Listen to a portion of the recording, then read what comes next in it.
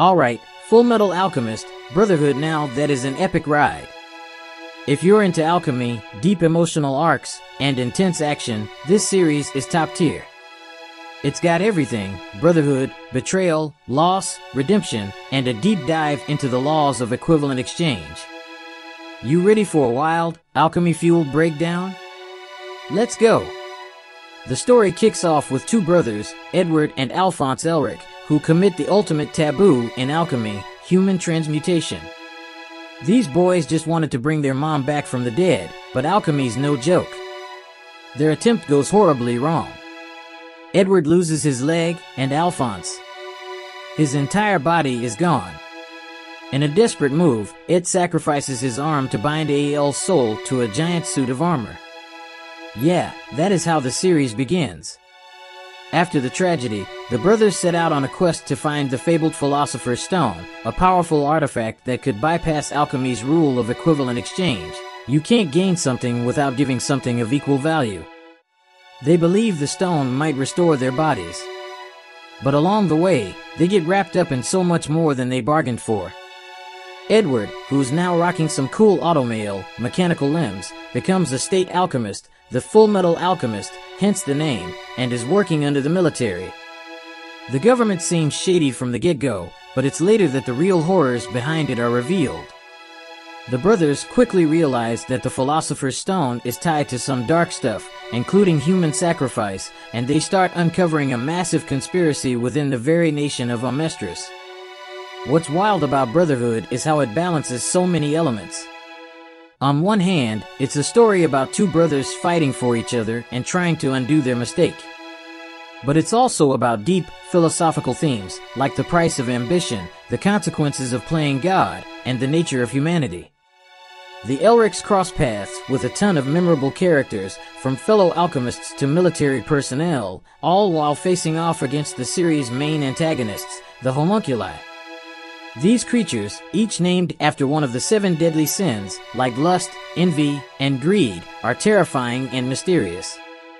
They serve the real big bad of the series, Father, a villain with godlike ambitions who's tied to the boys' history in a shocking way.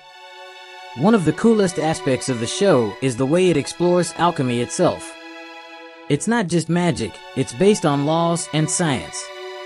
You have to give something up to get something of equal value. That's the whole equivalent exchange deal. It's fascinating watching Ed and Al outthink their opponents not just with power, but with their knowledge of alchemy's intricacies. But the heart of the story? It's the relationship between Ed and Al. You really feel their bond as brothers, their pain over their mistakes, and their determination to keep going no matter what.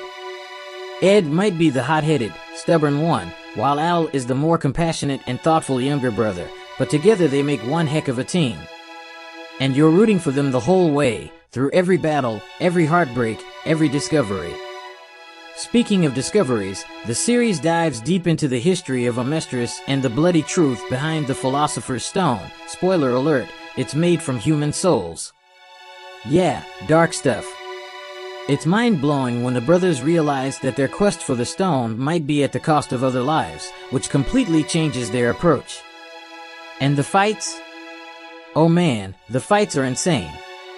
You've got alchemists shaping metal and stone out of thin air, epic hand-to-hand combat, and crazy powerful abilities from the homunculi. One of the most intense rivalries in the show is between Edward and Scar, a man out for revenge against state alchemists for the destruction of his people.